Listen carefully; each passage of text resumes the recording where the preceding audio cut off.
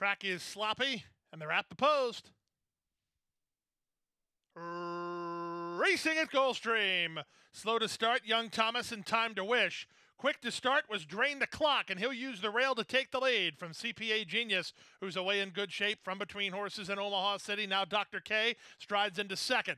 Back to fifth is Halcyon Digest, then Maureen Starr ahead of Time to Wish and Young Thomas, and dropping to last is Sete Stell.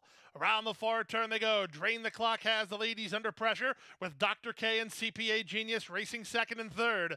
These three have separation on the rest of the field, led by Halcyon Digest in Omaha City, and there's a quarter of a mile left to get.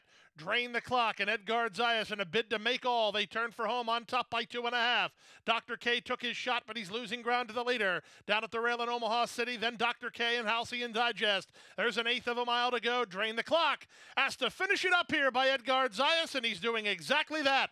This is a very nice debut for Slam Dunk Racing and Safi Joseph Jr. Drain the Clock in front. Second is Dr. K. Third is Omaha City, and fourth was CPA Genius.